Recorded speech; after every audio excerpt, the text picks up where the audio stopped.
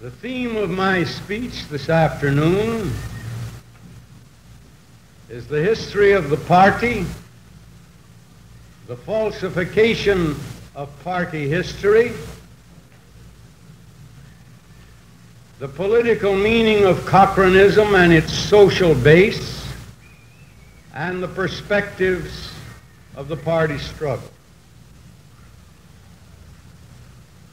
The history of our party is the history of a consistent and uninterrupted fight for the program and perspective of the coming socialist revolution in the United States,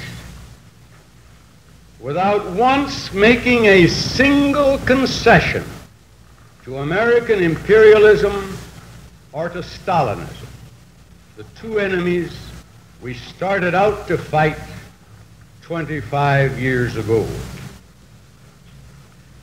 This year, we will celebrate the 25th anniversary of our party. And we can do it proudly because there is not one single stain on our banner. I am here today to defend the 25-year record of our party and the leadership which has shaped and directed it from the beginning in unbroken continuity for a quarter of a century. I am here to defend that record against any attack from any source. Genuine revolutionists, hemmed in by a world of enemies, are privileged to differ and debate among themselves. They are not privileged to fight and to split. The party has always permitted differences of opinion and has never expelled anybody, not one single person, because of his opinion.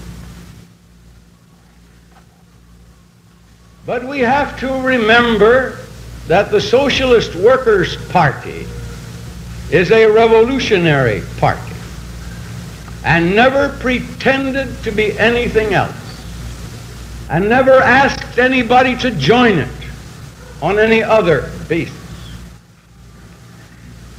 And we try to keep people in the party on that basis.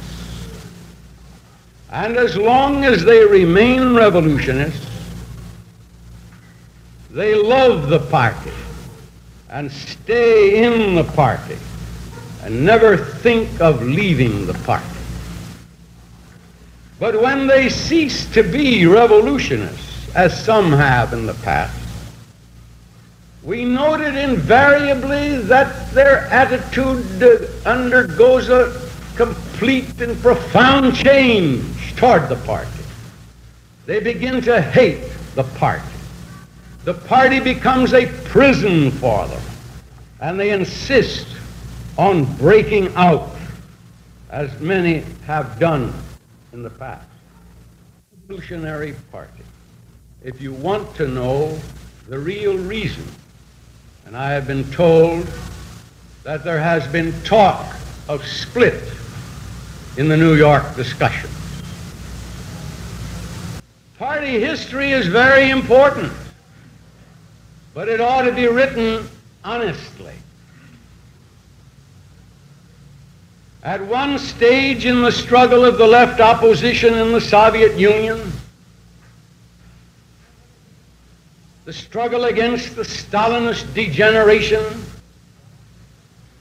Trotsky found it necessary to take time out from the current political and ideological battle to restate, for the benefit of the Soviet youth, some of the true facts about the history of the party and the revolution, which had been buried under the mud and filth of Stalinist lies. This endeavor of Comrade Trotsky to inform the Soviet youth of the truth of their party history took shape in a classic document called the Stalinist School of Falsification. We published this work in the early days of our fight in this country, and many of our cadres were raised on it. It became a textbook for the education of our cadres and a mighty weapon in our fight against the Stalinist liars. To my great regret, I have to take time out now to perform the same task about the history of our own party, which is the heir and successor of the Bolshevik party of Lenin and Trotsky, which has been the most faithful and consistent representative of the principles of Lenin and Trotsky, of any party in the whole world, and which, moreover, has recorded its own history more fully and more completely with documentary verification than any revolutionary party in the entire world. Our youth need to know the history of their own movement. They cannot learn to become Bolsheviks without studying this history, in which the basic principles have been demonstrated in action in their own country.